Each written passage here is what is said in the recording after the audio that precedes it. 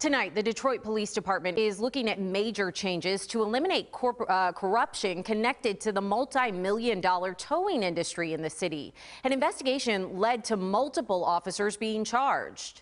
The investigation found that it was a direct and distinct group of individual officers who were committing this misconduct. Some of the new reforms include new computer software being used to track and audit towing businesses. All towing companies must apply for new contracts, and a new app will be developed for those requesting towing services so they know how much it will cost them.